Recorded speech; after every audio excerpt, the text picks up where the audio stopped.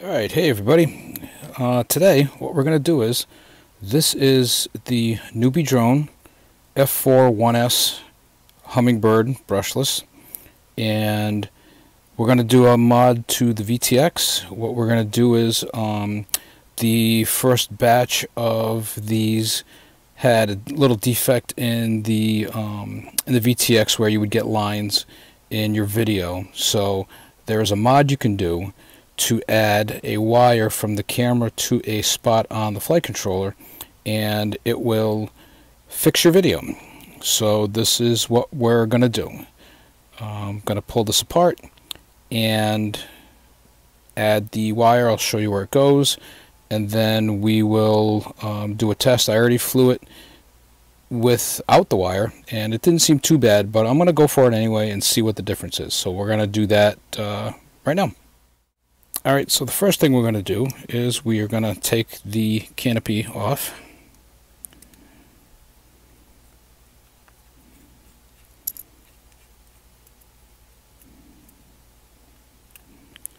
One screw there.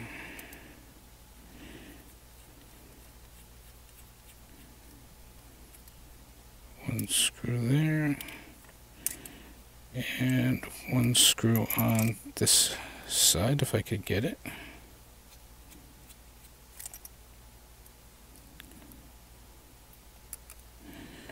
And of course we're going to be careful. These wires are for the receiver, so we're just going to be kind of careful with that.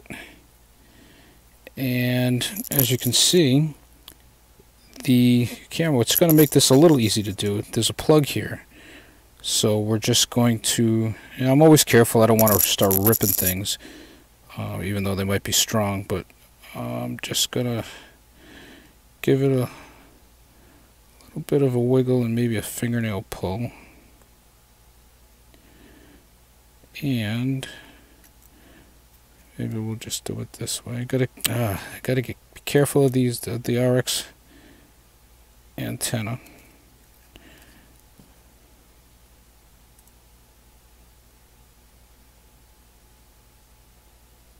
Wow, this is in there pretty good.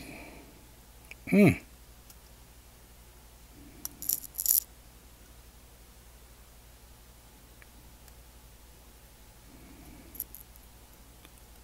we go.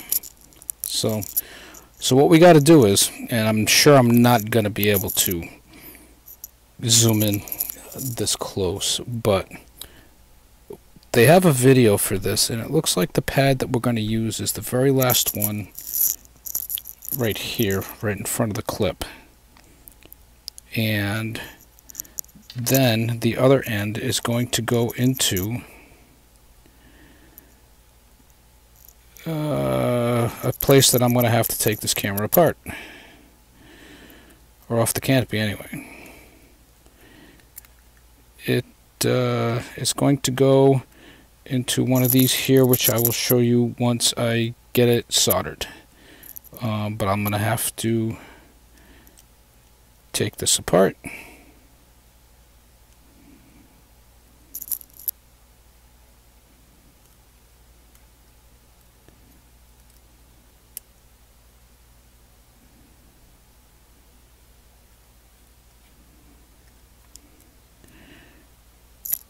And we'll put this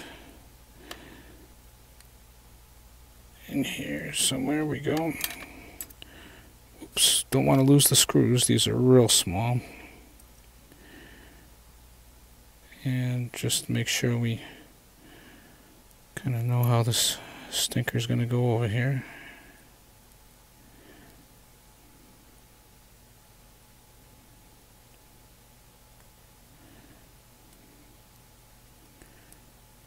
And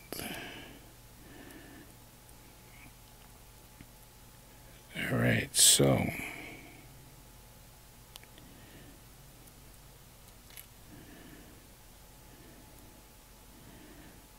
what we're going to do is, it's going to be, I believe, the second one down, and I'm going to double check, and then I will solder that up and show you where that is. So I'm going to get myself together here with the soldering iron, and and a grip, and we'll get that going. Alright, I think we're ready to go here. I am going to put some flux on here. I hate to use a lot. Yeah, just like that. And it just kind of rolls. So what I'm going to do is, actually, I'm going to spin this around and pray for the best. I already tinned the wire.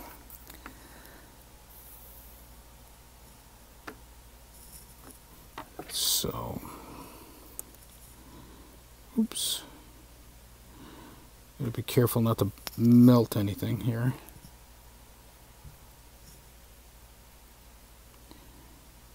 And my eyes are junk, so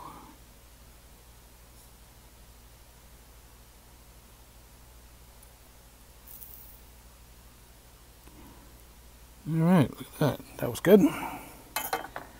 So, where are we? So yeah, that looks good. So let's get this out of the way. And, you know, I'm hoping this is all in focus because I can't tell. So what we're going to do is I'm going to attempt to tin the pad I need, which is the very last pad, the very last one here. I know my tip is a little big, but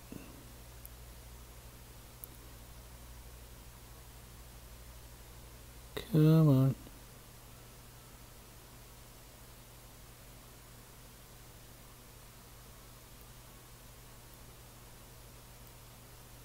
Alright. Only need a little bit.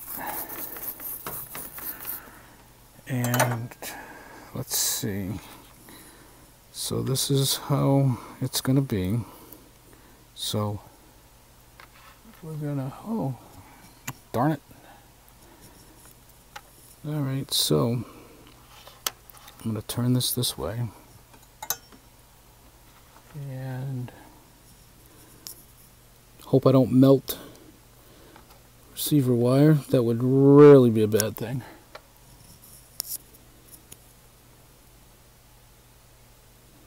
And I hope my magnifying headgear doesn't get in the way.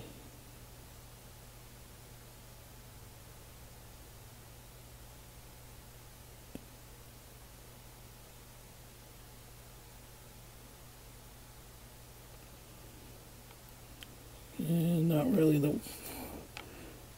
way I wanted it.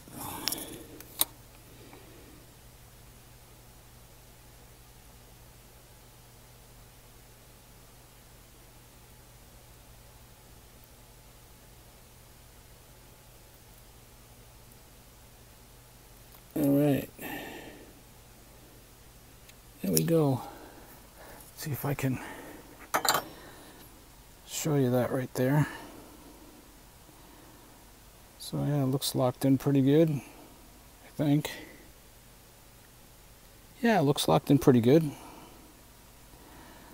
So it's the last pad there, and then on this, it's the pin just below, the first pin just below the switch here. So you can kind of see that there. So now what I'm going to do is, and I'm not going to bore you guys with putting it all back together. I think we all know how it goes back together, so I will put it together, show it to you again, and then we will do, I already did a test with it without the wire, and then so I'll do another one with the wire and show you how it looks, and we will conclude and see if this actually works. So after the test, I will see you all then. Okay, a little addendum to this process. I didn't realize it until I was putting it together that this thing here is the bracket that screws onto the goober canopy to hold the camera in, and I didn't realize that the white wire was actually going above it, and it was pinching it pretty good. So I had to actually unsolder this from the flight controller so I could get the wire up there, and now as you can see it looks pretty good. So hopefully you'll see this step before you actually do it, but I wanted to just throw that in there. Maybe I'll make a note of it somehow, and that way you can see it before you do it. So okay, back to the assembly. Alright, so I got it together. It wasn't as easy as I thought it was going to be, because the plug for the camera and everything, it was just hard to curl back in and plug back into the socket there. But you can see the wire, so it's in there pretty good. The mount for the goobers in there real tight.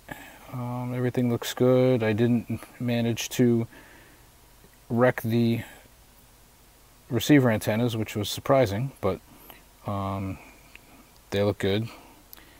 So now it's just the test, and we'll see. So I'll show that to you guys, and then we'll see what happens. So all right. So till then, see ya.